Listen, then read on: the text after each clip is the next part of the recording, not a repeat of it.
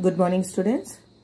We have already studied about saprophytic nutrition. Today we will study about the second type of heterotrophic nutrition, that is parasitic nutrition. Before telling you about parasitic nutrition, children, do you know what are parasites?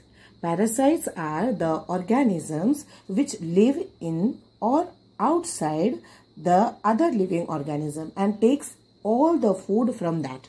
Okay, like for example, in for human beings, what are the parasites that live on human beings?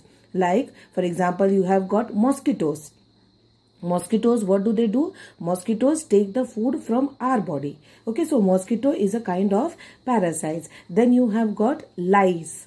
Lice lives in the hair of human beings. What are they? They suck the blood from human body. So lice, that is a parasite. So parasites, these are the mosquitoes, lice, leech, they are all the parasites which are found in human body. Okay, here we will study about the parasites which are found, the parasitic plants. So basically parasites are the organisms which live on or inside other living organism and derives its food from them. And this kind of nutrition in which the organism takes food from other living organism is called as parasitic nutrition. Here parasitic nutrition is of two types. Okay, the first one are total parasites and the second one are partial parasites. Okay, now in total parasites, what are these? Total parasites means these plants, they cannot make their food.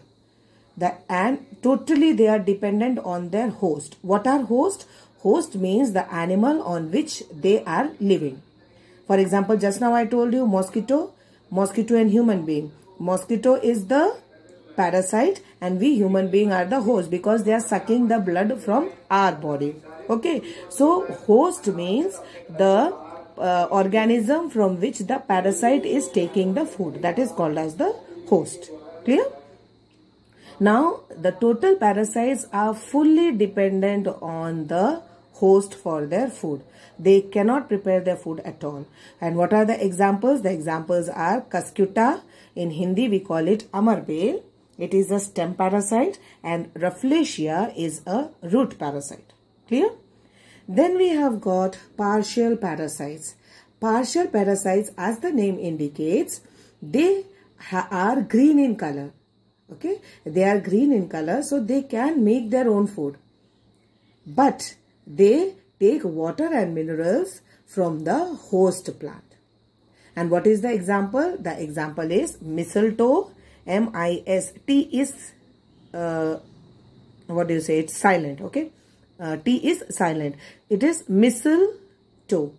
It is a partial stem parasite and sandalwood a partial root parasite. So that means these partial parasites can make their food, but for water and minerals they depend on the host plant. So I hope children that parasitic plants are clear to all of you. Now the third type of nutrition is the symbiotic nutrition.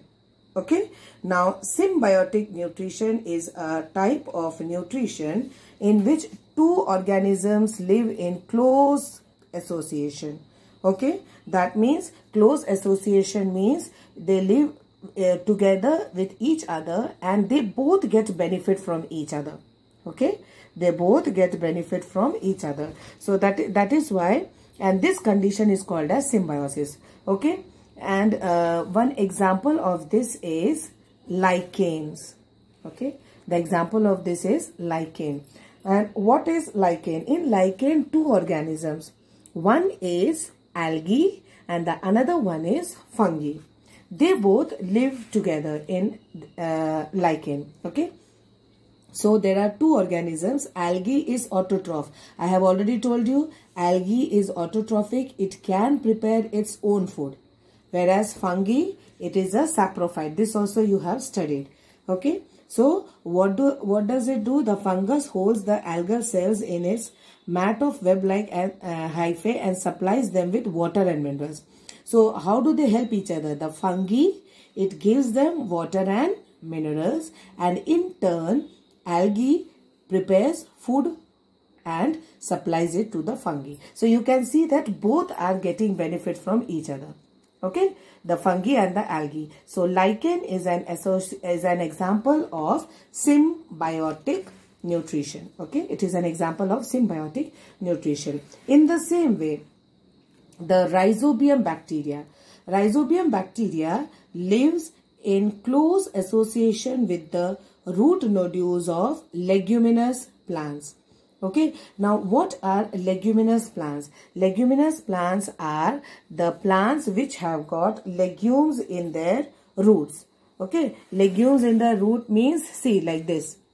It is leguminous plant. This is a pea plant. Okay, जो उसका root होता है, root में देखो ऐसे फूला फूला रहता है. You can see legumes, round ना. So these are the root nodules. जो root है, root के अंदर nodules होते हैं. Okay, and inside this nodule, ये जो nodule जो दिख रहा है, inside this nodule lives the rhizobium bacteria.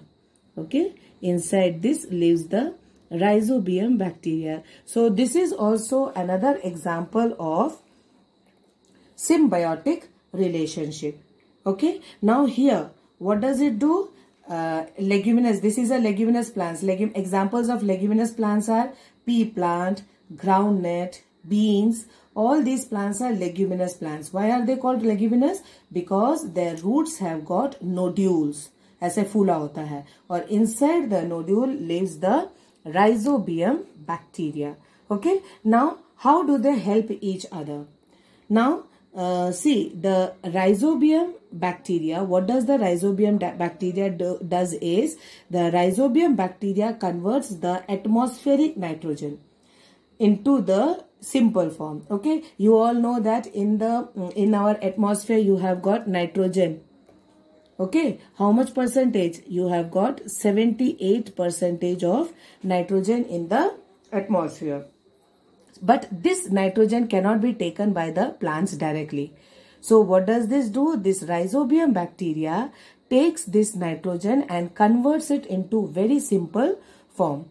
And by this, what we can do, this plant can make their protein, plant protein. Okay, and in turn, what are they doing? Rhizobium bacteria, this leguminous plant is giving them shelter to live. Rhizobium bacteria is living in these nodules. So you can see both are getting benefited from each other. So this is a another example of symbiotic nutrition.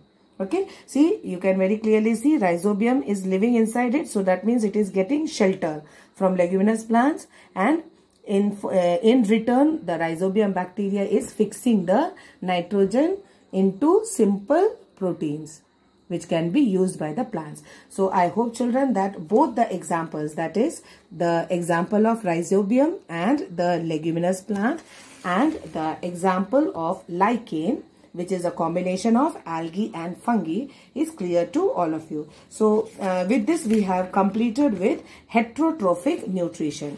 Clear, children? What were the three types of heterotrophic nutrition? You all have studied just now. I have explained all three of them. The first one was saprotrophic, in which they depend on dead and decaying organism.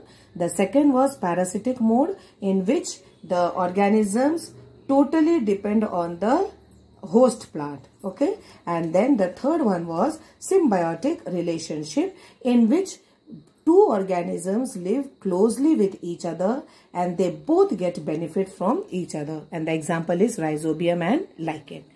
So read the chapter thoroughly till here. Thank you, children.